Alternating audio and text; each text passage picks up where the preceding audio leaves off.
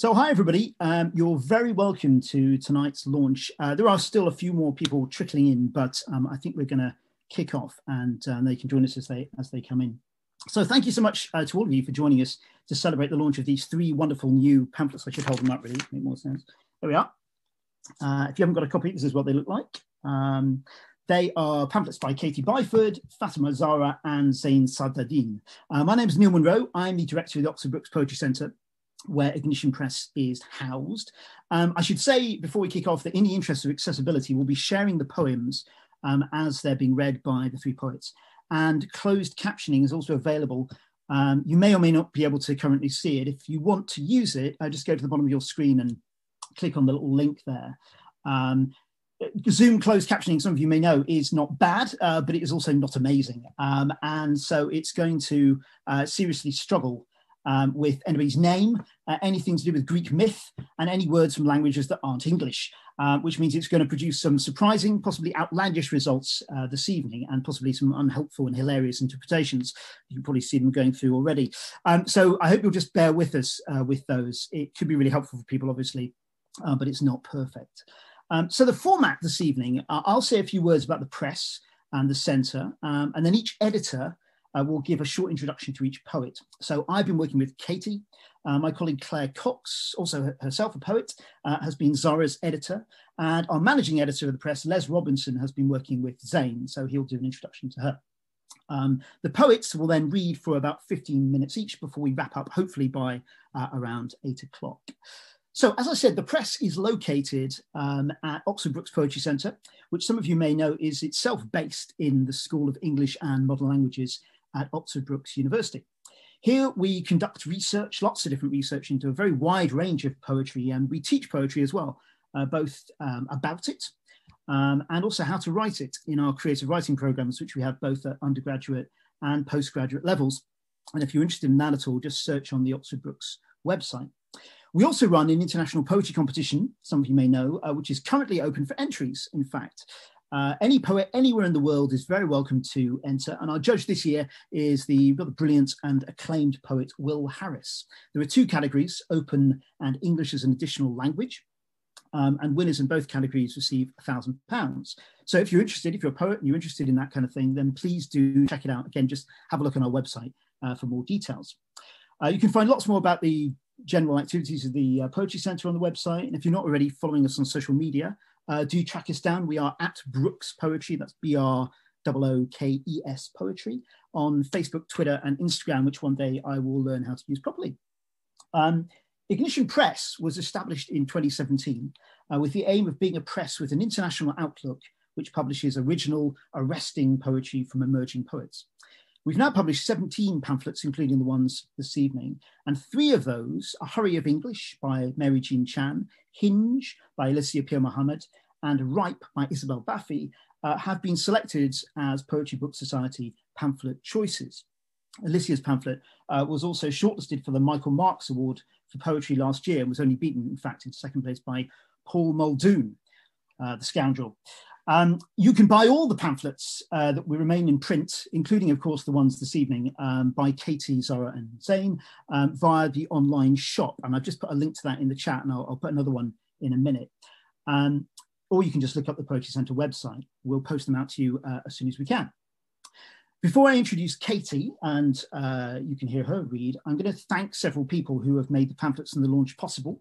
So huge thanks to our colleague Lucinda Frew for looking after the online shop, to Simon Froud and his colleagues at Seacourt who printed the pamphlets.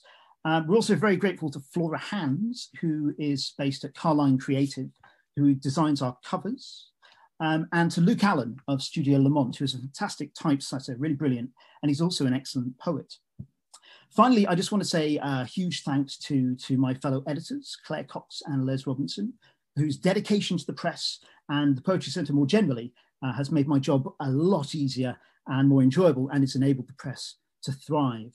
At Ignition Press, we make a real point of working closely with our poets from the initial stage of their selection right through to quite intense, I think, editing process through to publication and beyond. So thank you very much to Claire and Les for their continuing commitment to the project. And many, many congratulations to the poets. It's been a real privilege to work with them. And it's a real privilege for us to publish your poetry. Even though this is an online launch, I hope you'll enjoy reading to what I'm sure will be a supportive audience. As I say, if you have any comments, please add them to the chat as we go along. I also want to say thanks to all the friends and family who've supported these poets. And being a poet is always a kind of tricky sort of thing to do. It's always you think you're kind of sending out poems, you're never sure if somebody's going to read them. And it really helps if you have the support of friends and family. So thank you very much to a lot of you, I'm sure, who are here this evening. We are recording this event, but because it's a webinar, we aren't recording you, we're just recording the poets and the editors. And whilst right now your chat can be seen by everybody, after the event, we'll only share it with the poets.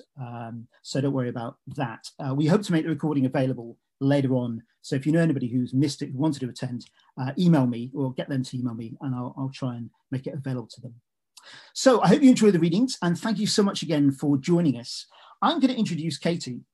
I was really lucky to be Katie's editor. I feel very fortunate about that. Working with her has been a real pleasure. As she has, as you'll hear and as you'll see, a marvellous eye for detail. It's no surprise, perhaps, given her expertise in filmmaking as well as in writing. And her pamphlet, He Said I Was a Peach, includes poems that offer intricate, subtle, sometimes devastating engagements with topics which are very urgent in our world. The pamphlet is partly grounded in Greek myth, but as you'll hear, the work transcends myth, has a profound grasp of what is real and what is possible.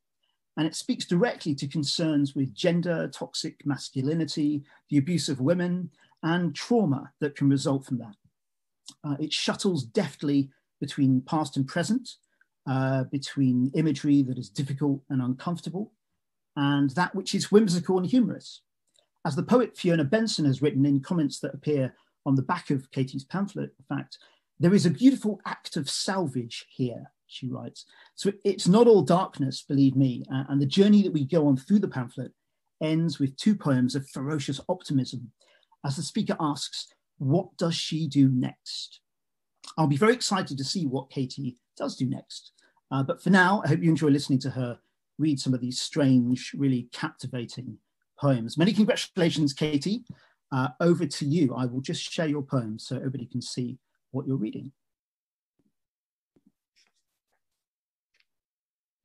Hello, I hope you can see me. I don't know if you can, but that was quite an introduction. Thank you, Niall. I'll try and live up to it. Yeah, I'm so happy to be here this evening, and thank you so much for everyone who's who's tuned in and joined us. It's really lovely to have you. I am going to start with the poem that opens the pamphlet. Doesn't have a title. Standing close in the kitchen, teaching me how to tie knots in stems with your teeth and my tongue, cheek cold and smooth as flesh bitten, stones falling from lips, licked clean, glistening, dancing like two dangled stems pinched in teeth, tumbling onto the kitchen floor, flushed, skipping into the heart of the house, the gem in its chest, our fingers staining all the door frames red.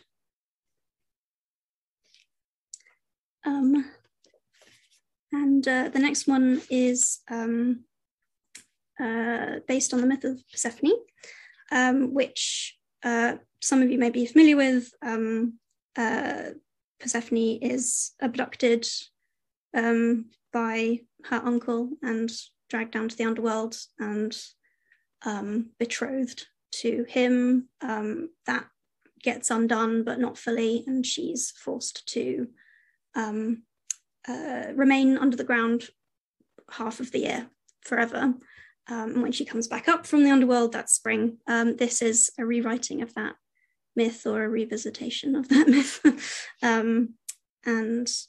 I won't go into it, but the first line is from Chaucer and kind of translates to, it's better to be married than to burn.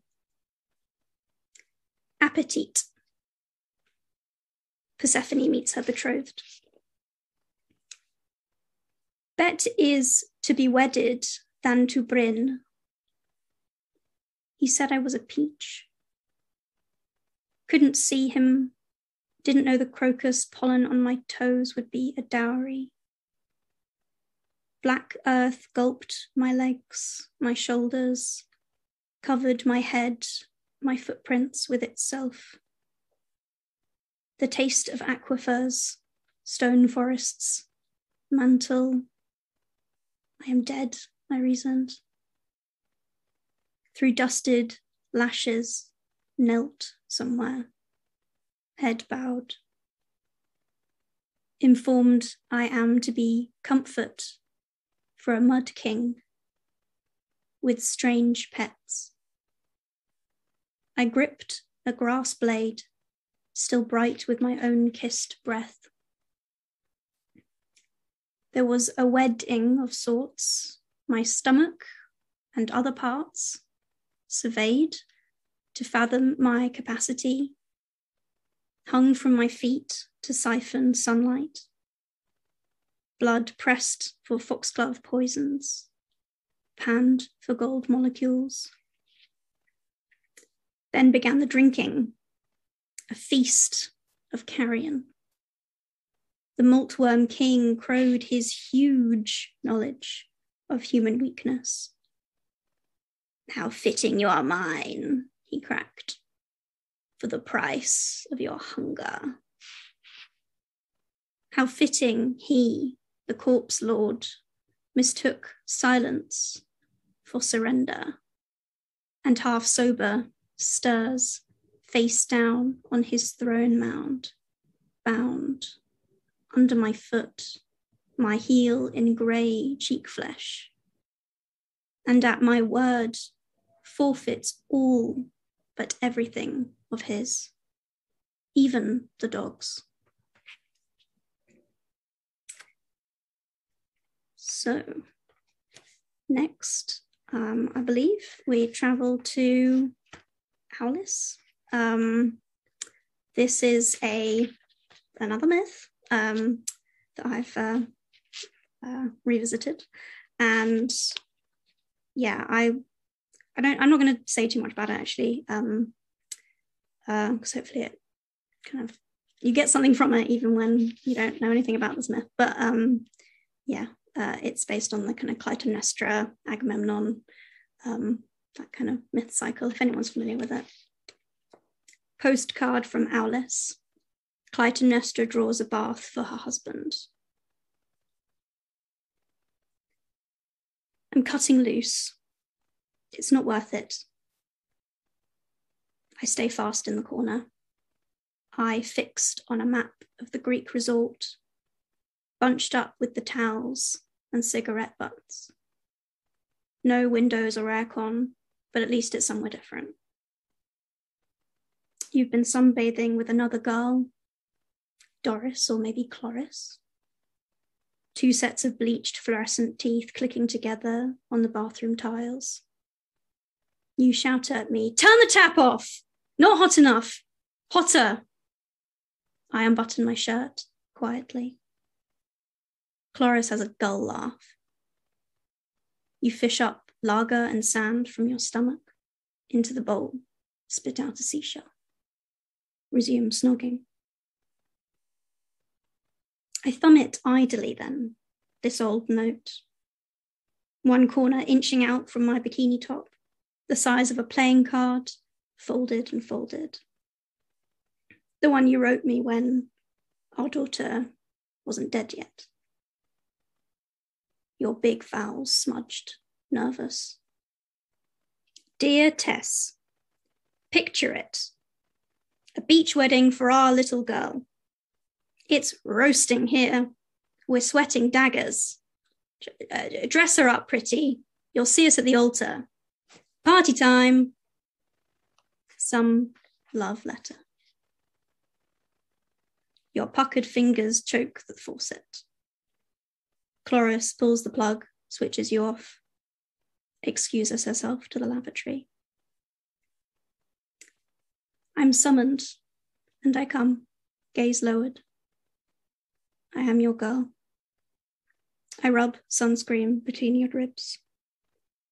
I run the water hot and salt and beachy, and hold you under.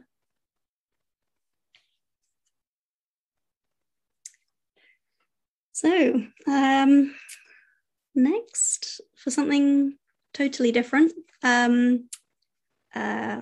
believe I'm reading, it's weird having a preset. I'm usually a lot more, I guess now I'll read this. So it's nice to have a kind of, it's all laid out before me, so I know exactly what I'm doing. From the Greek resort all the way back to overpriced food in London. This is fuck salad. We both live with our parents.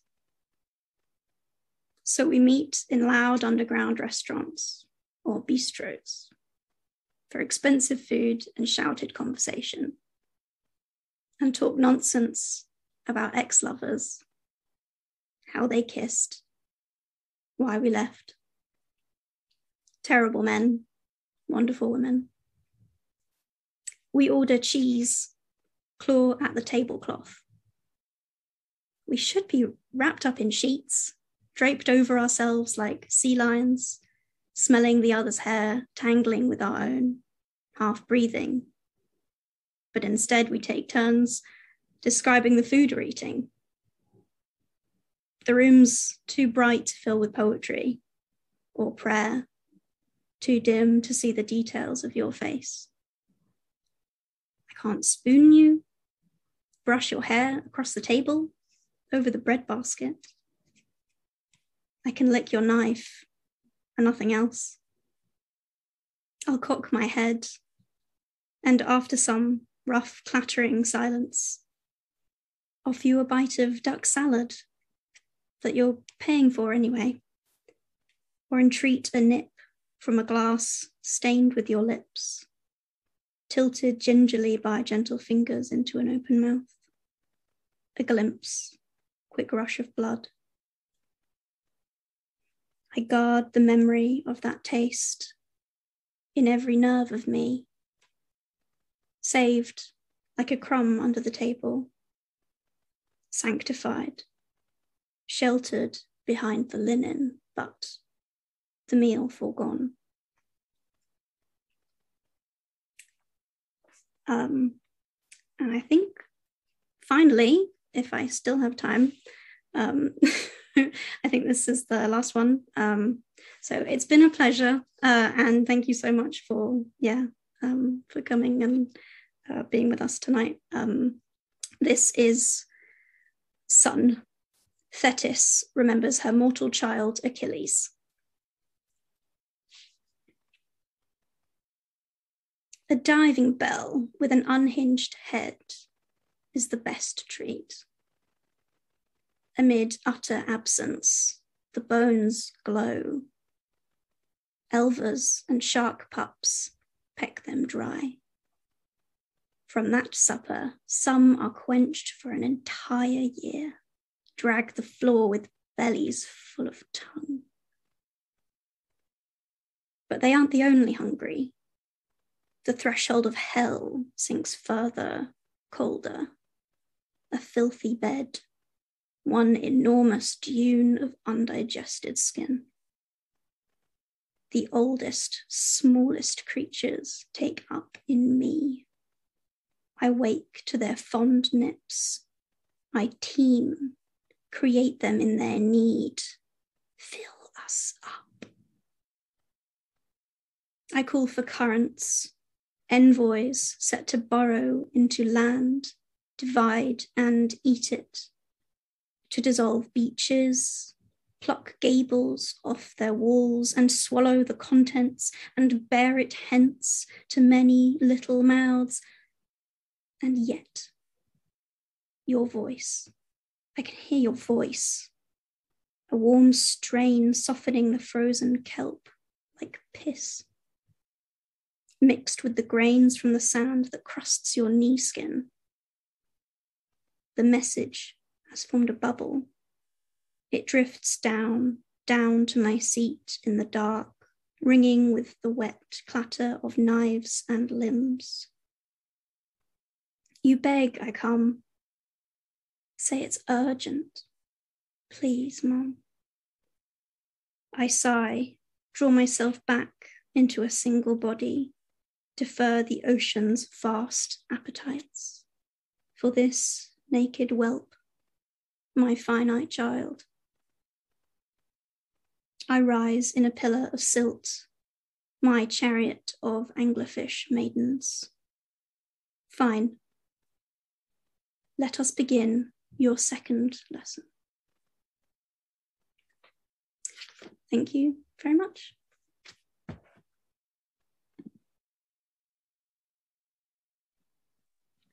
Fabulous. Thank you so much, Katie. That was great. Really compelling reading, as always. Thank you so much. Right. Okay. So I'll just put a link in there. If you want to find out more about Katie's pamphlet, please check out the link. And if you want to buy a copy, you haven't already got one, there's a link there to that as well. So I'm going to hand over now to Claire Cox, who was the editor of Zahra's pamphlet. So Claire, over to you. Brilliant. Thanks ever so much, Neil, for that introduction. I love this auto-translate. I am now Claire Cox, which I'm going to embrace. Claire Cox. I am so happy to be here this evening. It was a true delight to work with Zahra. We select sort of blind. We get into a little huddle and read things without names. And on the first reading, I read the manuscript then and said, well, here is an outstanding poet. And then I thought, well, here is an outstanding poet with something profoundly important to say. And then I thought, here is an outstanding poet with something profoundly important to say, and she says it in ways that are both beautiful and unflinching. And that is a rare gift, and one that Zahra has in absolute buckets. So I'm very excited to be here to work with Zahra, and also to have this fantastic pamphlet here in our hands. It's always a joy when the work becomes real. So this is a treasure. So these poems that came through to the final selection sort of negotiate differing geographies and embodiments that influence growing up from girlhood to maturity. Working with Zahra as an editor, I am just hugely impressed at her skill and at her remarkable facility for creating memorable moments in her writing. She's deft and quick and has a remarkable ear for language, which comes out as clear yet loaded with so much more meaning than just the syllables contain. These poems are equally at home on the page and the stage. Again, another rare balance to achieve. And they radiate significance and effortlessly take on the most perfect form to convey an unmistakable presence in fresh and creative ways. So there's all sorts of interesting things if you delve in terms of format. Let me show you some. So there is no fear of the form and there is no fear of language here.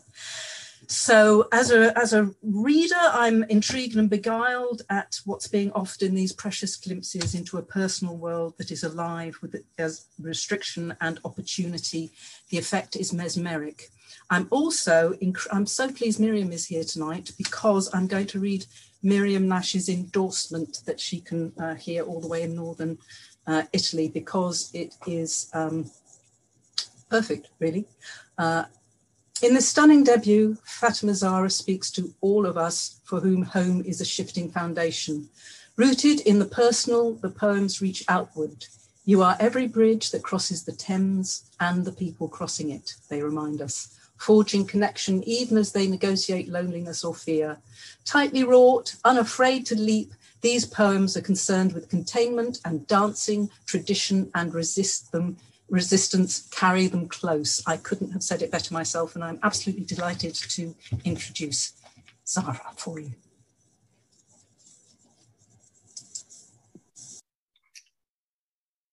Hello, everyone. Thank you for that beautiful introduction. And I can see so many familiar names here in the audience tonight, and I'm so touched. So thank you all for coming, and thank you to my editor and the team at Ignition Press for your encouragement and patience throughout. This first poem is Mehendi Ode. It's wedding season back home. I haven't been in 4 years, and one of the things that I miss is just getting together with my cousins and putting mehendi on for each other, going outfit shopping, and whether it was a wedding or Eid, and this one's for them. Mehendi Ode. Last night, I drew some on again, craving the laughter of other women in the room, phone blaring the latest Bollywood songs, feeding each other ghee sweets with our free hand. Oh, first teacher of patience, the slow drip of each second as I sink in my chair, eyes glued to my palms, waiting for the cool brown to crack. Oh, Muslim tattoo, oh, human etch-a-sketch, how everyone asks of it at Eidgah. Who did yours? Which cone? How long? Each family's got their secret to turn it darker. Olive oil and cotton pads, lemon juice and sugar dabbed on after it dries. Oh, Chandrat and the long hours of cousins buzzing, copying designs from yellowed pages. They spin an hour into arms dotted with flowers and paisley, gossip leafed into each other's palms.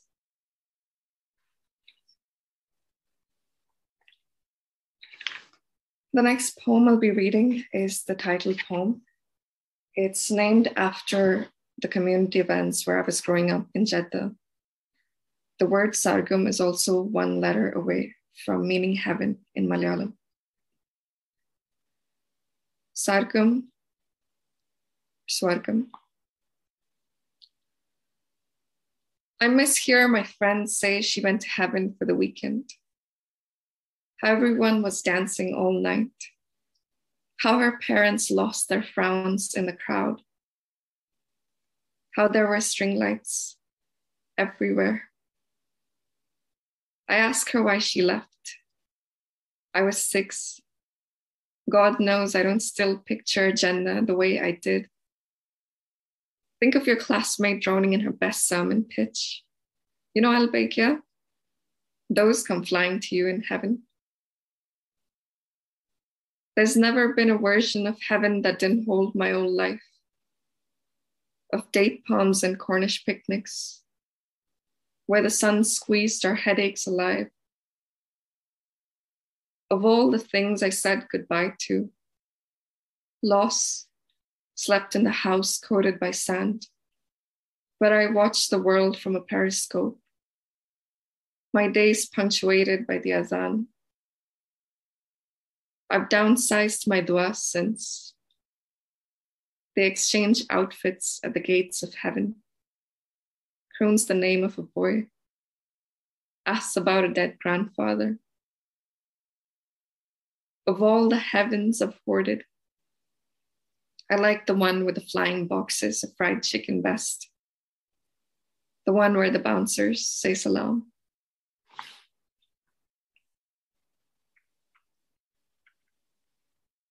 The next poem I'll be reading is Brown Girl's Anthem. It's a golden shovel after a line from the movie Call Me By Your Name. Brown Girl's Anthem. We die so many deaths before we turn 20. We, the schoolyard Kardashians, we sue our stories, rip them out as the school bus pulls up at our door. We cast out our wild tongues so the aunties won't. Scrape it so they don't know where to look for nipped butts. So much is lost in undoing shame. Before we learned glory, we talked of our love lives to walls. History didn't erase us. We did it ourselves.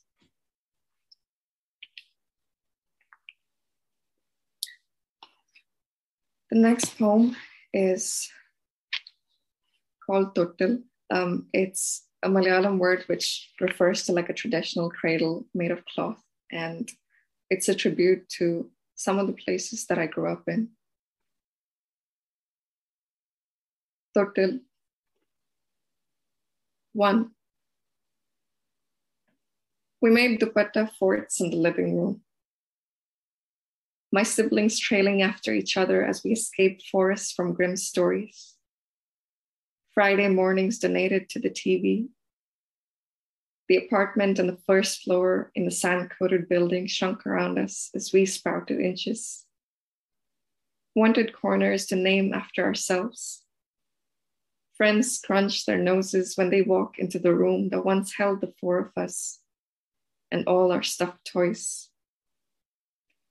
2.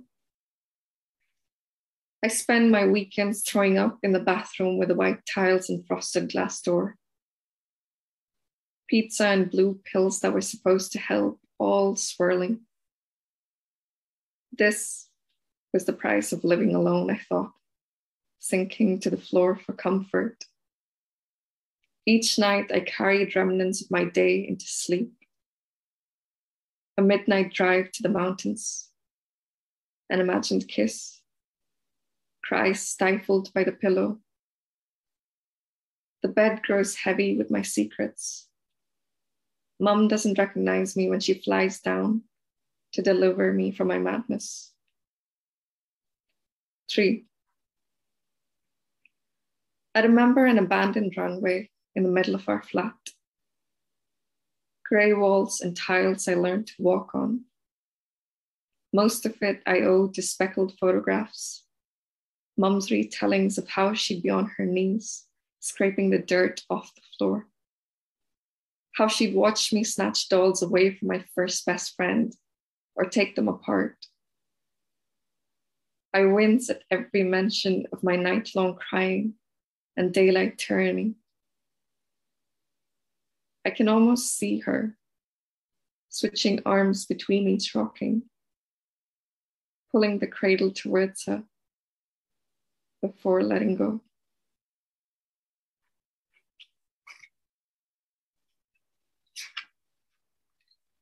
This next poem is called Initiation. Every girl remembers her first. Mine, all black with white satin at the sleeves. I wore it to full prayers nestled between my parents, mouthing words and looking all serious for God. I knew the patterns of my mum's abayas. Black sequins, lace and thread at the hem that I lose sight of at supermarkets until I look up to find a stranger. Mum's face sheet white, calling my name across the floor. I grow into mine before I know it. Buy an abaya for each season. Pretend I don't hear it shout to the world I'm a woman. My friends and I strut and compare each other's in the school grounds. Try on our mums when no one looks. Pretend they fit. When I leave, I stuff it into the suitcase already bursting. Pull it out last minute. Fill the trash bag instead.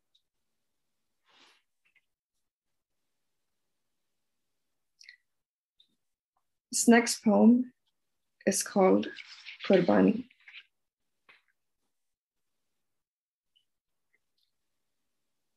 Auntie prayed for sheep, but was gifted a daughter. Watches her grow with reproach, calls her home before Maghrib, threatens to send her to boarding school if she doesn't keep her head down or stay quiet, interrogates her about a boy at the bus stand the neighbor saw her with, changes schools when the uniform's too short for her liking, At 21, Auntie starts looking for bearded men to herd her home. She doesn't have to search for long. She's been hoarding gold since her first birthday.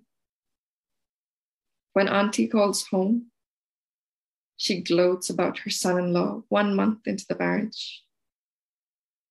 How he asks his wife to dress in white. How he keeps her safe within 4 walls. How he's taught her to bleed.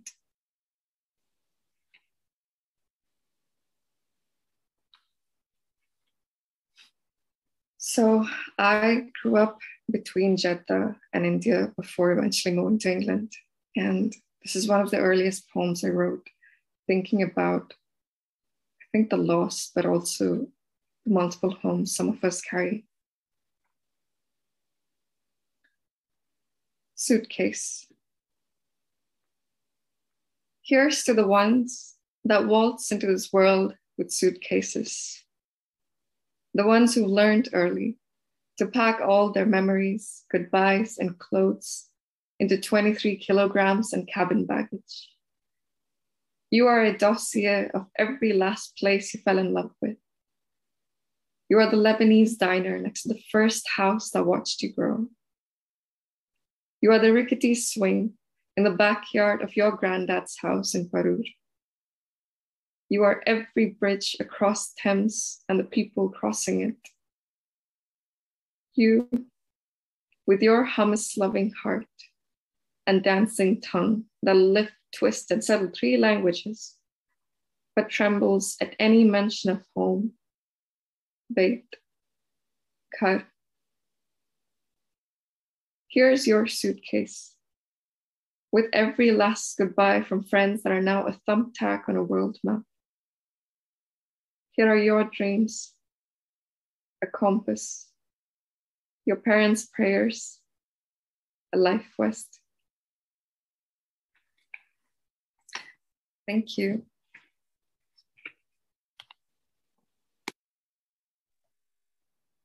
That was fantastic. Thank you so much, Zahra. Really, again, really compelling reading.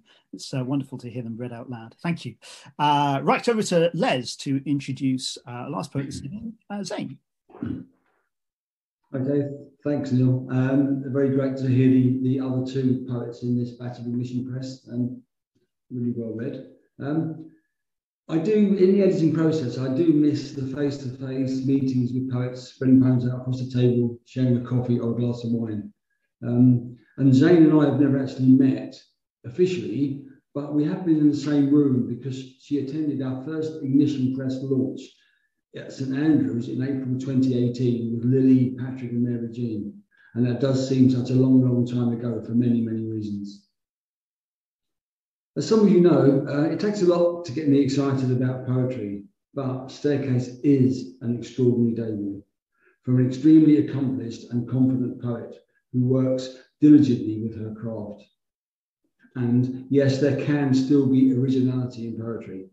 Throughout the pamphlet, Zein weaves her cultural influences through the poems, using Arabic script to underline their many layered textures. As an example, I'd point to the sequence, Louise is searching for a pair of eyes, which is particularly engaging, challenging tradition, and overall very rewarding. And the only way you'll find out about that is obviously buying copies of the pamphlets. So you need to get online to do that. Zein was brilliant to work with, and even in my 70s, I've been able to learn from her. A hint of Arabic, a taste of her culture, a touch of Arabizi, and something of a man with children. And to finish, before Zein reads, I want to quote from Lena's testimonial. These poems travel up towards turquoise mornings and down into the Roman ruins and crowded spaces of an ancient city as it changes. A city that gazes towards whatever else is west of itself.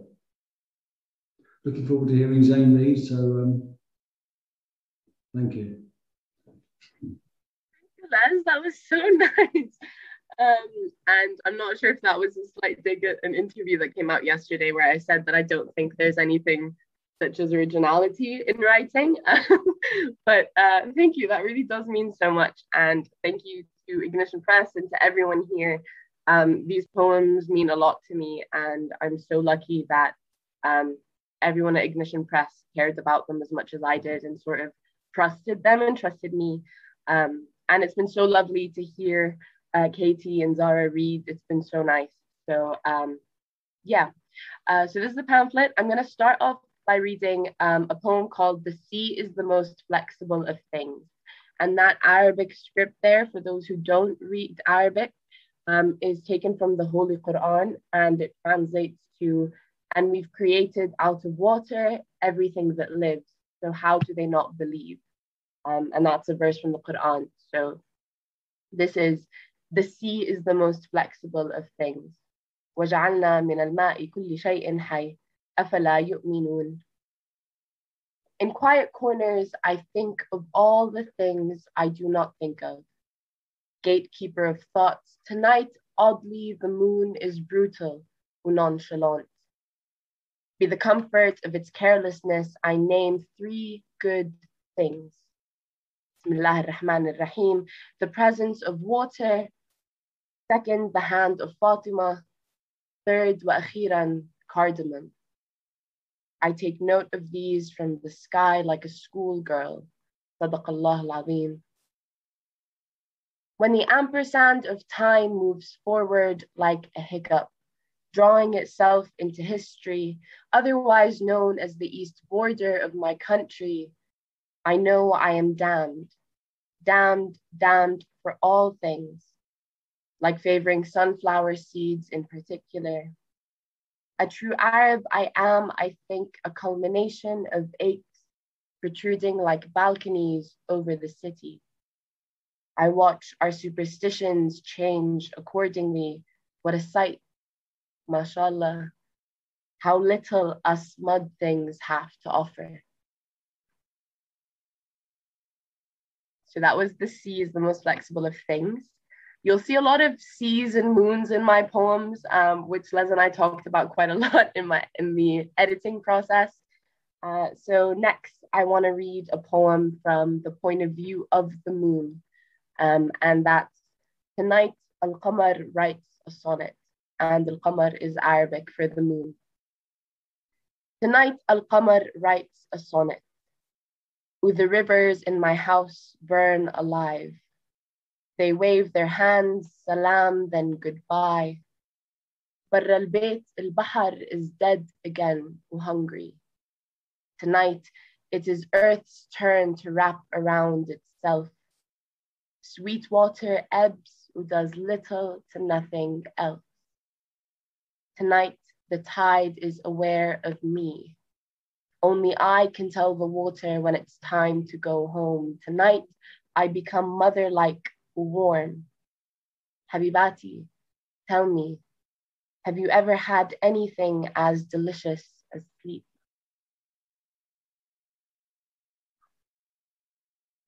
So the next few poems that I want to read are staircase poems, and the title of my pamphlet is called Staircase.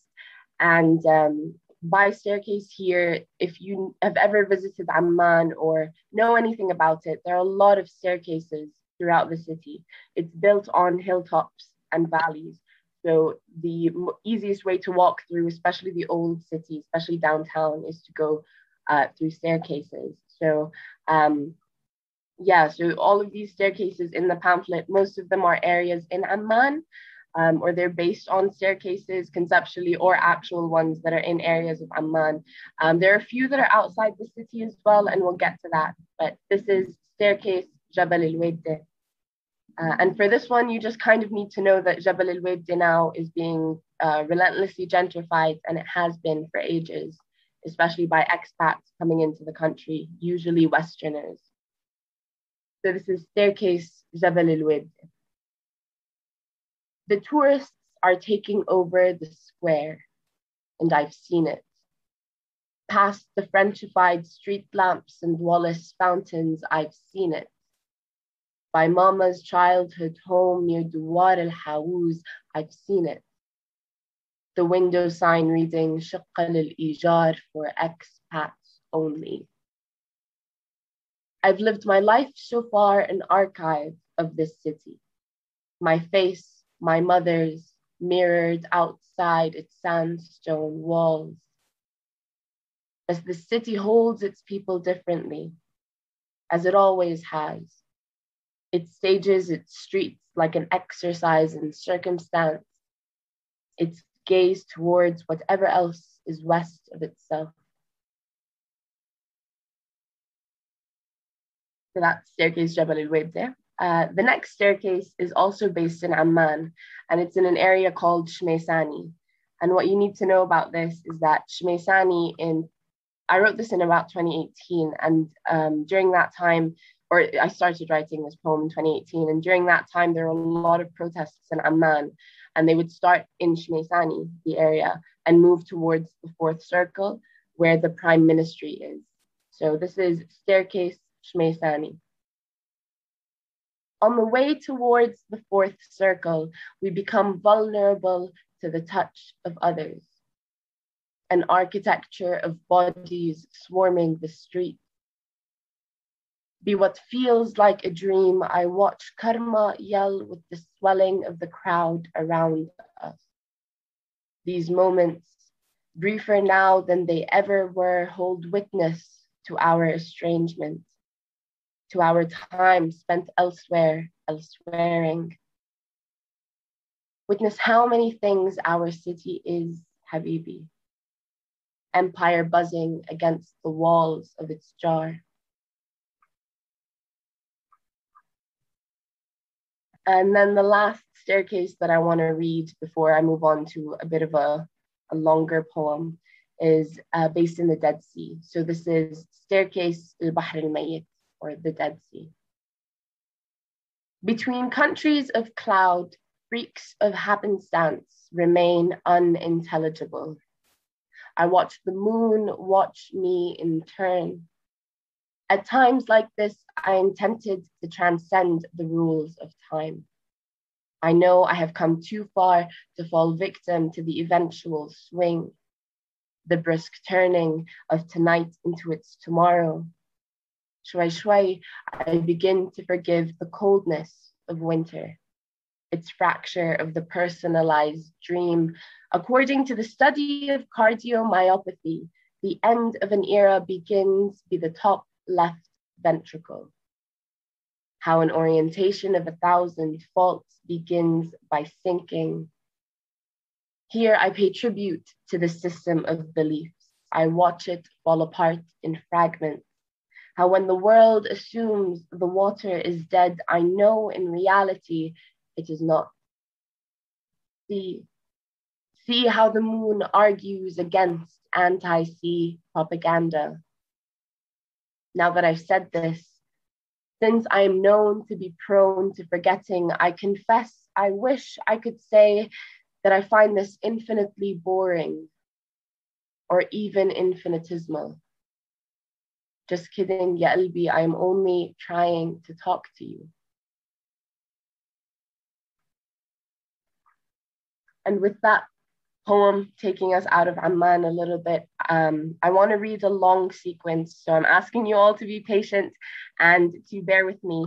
I'll try to get through this sort of as quickly as I can so we don't run over time too much. But this is Fairuz is searching for a pair of eyes.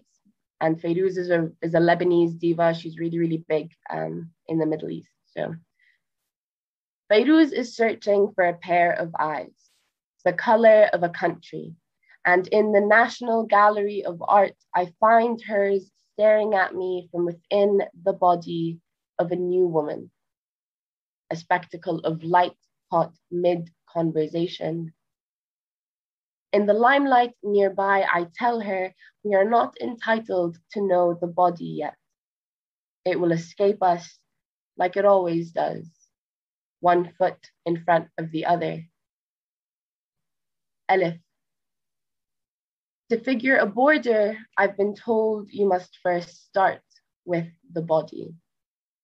In the fresco of a bathing woman, you can see the effect of its creator's breath left on the plaster at the edge of the painting where the edge is purposeful. Unlike Beledi in the 20th century, created almost by accident, We know how a single sneeze from the right white nose can cut open a new country. Water spills out of the woman's face like a harvest, each pigment wept into position. Then I move on. Alif, alif. They say we owe it to God's country to mark our distance from its beginning. Its unprimed canvas, its one rosary eye.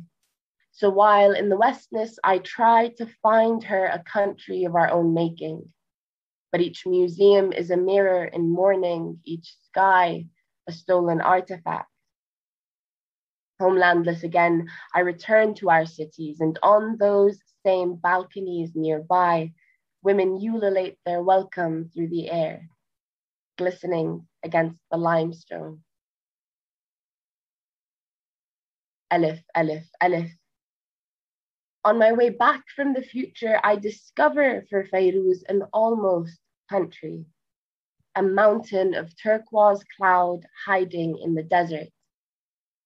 She asks me to bring it home, but mid-air, it dissolves its architecture. Alif, alif, alif, alif. Ach, ya qalbi, it's almost as if this new Mesopotamia doesn't want to be found, hiding somewhere in a Madaba-like mosaic bare in the basement of an unknown church. Still, Fairuz chases the silhouette of its dream on behalf of storms everywhere. Alif, alif, alif, alif, alif. Dear Mr. Gallery Man, I am lost and have been lost for centuries. The instructions are missing and I am tired. I would like to stop looking by myself for a while. Alif, alif, alif, alif, alif, alif.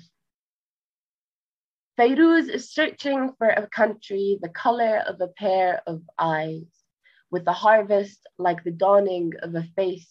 So I draw on her eyebrows with a felt pen.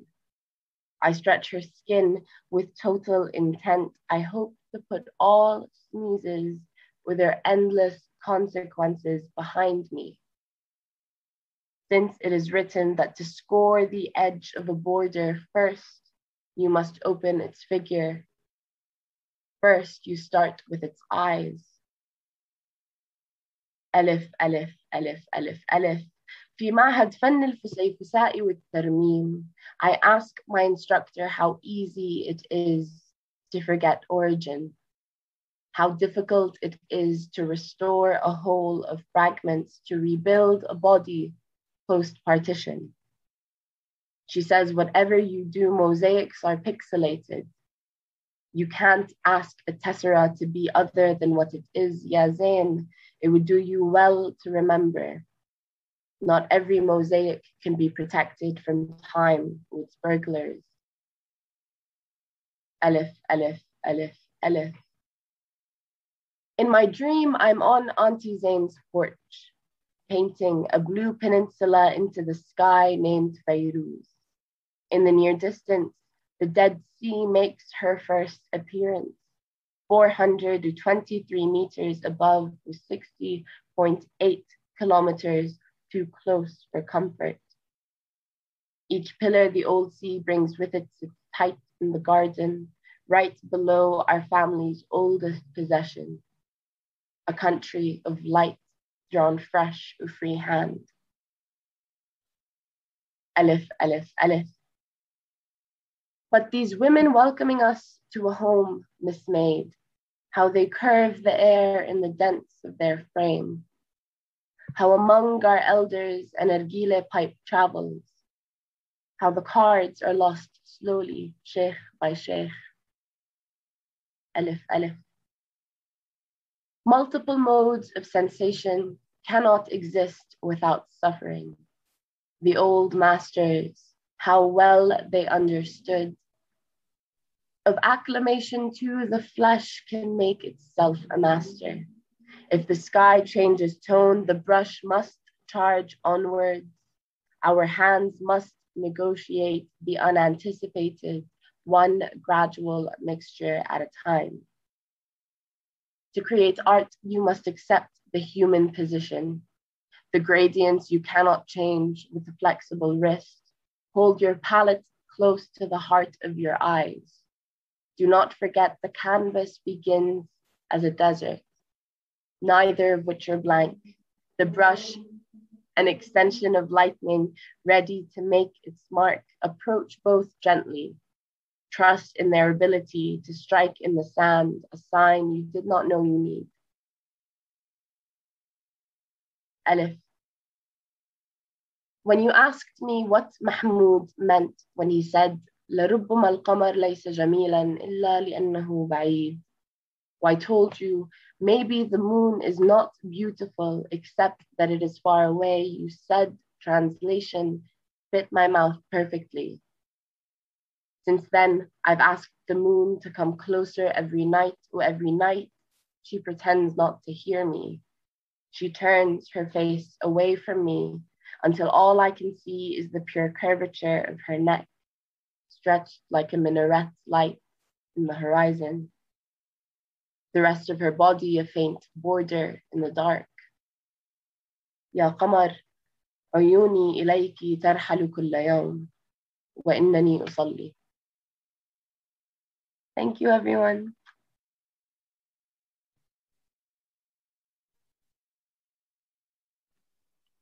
Fantastic. Thank you so much, Zein. That was amazing. It was such a pleasure to hear all three of the poems. I'm sorry that the last bit of the slides didn't work out there, but as I say, if you want to read the rest of the poem, you can either look at that link or in the chat, or you could buy the pamphlet. And I hope you will. I hope you will buy all of the pamphlets. They're each is £6, but you can buy 3 for £13, which sounds like a good deal to me, but then I guess I would say that. Thank you to all the poets. Poets, do you want to turn your video back on so everybody can kind of quickly see you if they're looking at the right version of the screen? There we go. And Katie, do you want to flick on your video? And we'll give you a virtual or real round of applause. Thank you very much indeed, poets, for such a fantastic reading. Thank you. And thank you to Les and Claire, and thank you to everybody here for joining us.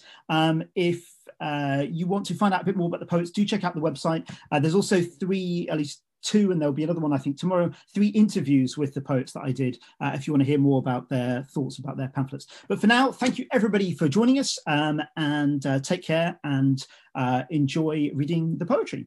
Take care. Thanks a lot.